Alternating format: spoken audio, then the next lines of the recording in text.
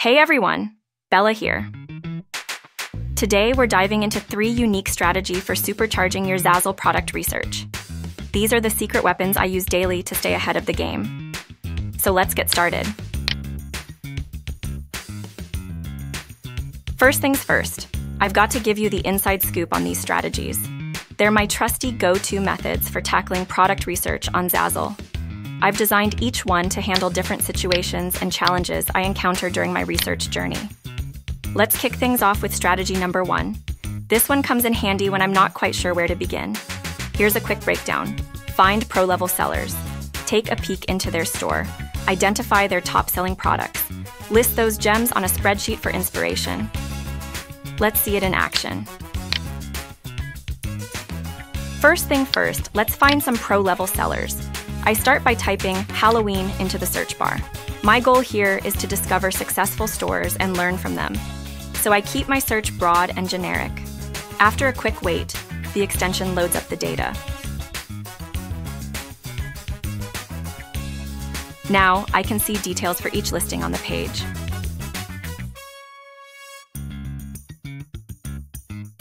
To find top-tier stores, I filter for diamond sellers. These are the cream of the crop.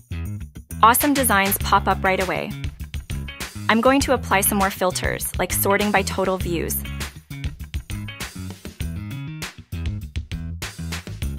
I'm really liking the design of one product, so I click into the store to explore further. I need to get to the product tab to see the juicy details. Once the extension is done loading, I get a snapshot of the store, including the badge and the number of products and categories. It's like a backstage pass. I can also see all the data for each listing. Next, I'll filter the listings by the Halloween category. This is where the good stuff is. After reloading the page, I can see all these beautifully sorted products. I'll open a spreadsheet and save these links for inspiration, without copying or violating any copyright, of course. Then I can repeat this process for a few more stores, and I will get a good list to follow.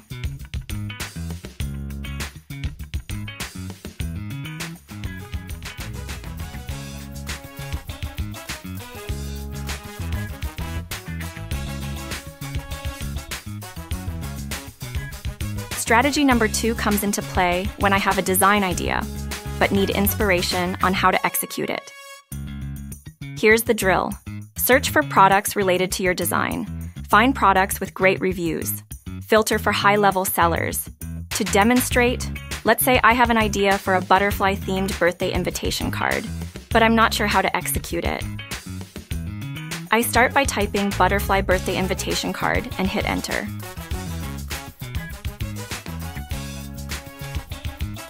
I can see some beautiful designs, but I'm after not just beauty, but sales.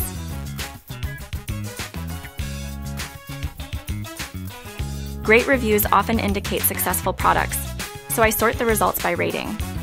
Now I can spot products with both eye-catching designs and good sales. I copy and paste these product links into another spreadsheet for future reference.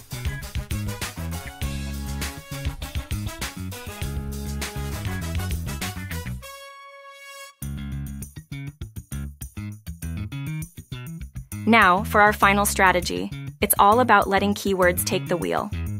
Here's how I go about it. Identify high search volume keywords suggested by Zazzle. Discover the most used keywords in listings. List them in a notepad. Build SEO-friendly listings around them. Starting with a Christmas search, I noticed suggested keywords from Zazzle, along with their individual search results. To infiltrate a less competitive market, I target keywords with lower search results. For instance, Christmas stocking looks promising. Clicking on it, I let the extension load more data. Products in the Christmas stocking niche are commonly associated with keywords like monogram, pet, and photo. To dive deeper, I sort the list by most monthly views, helping me identify products that consistently attract buyer attention. With a click, I can copy all these valuable keywords and paste them into a notepad for brainstorming. And there you have it, folks. 3 powerful strategies to up your Zazzle research game. Thanks for joining me on this journey, and remember, like, subscribe, and stay tuned for more tips and tricks to level up your Zazzle game.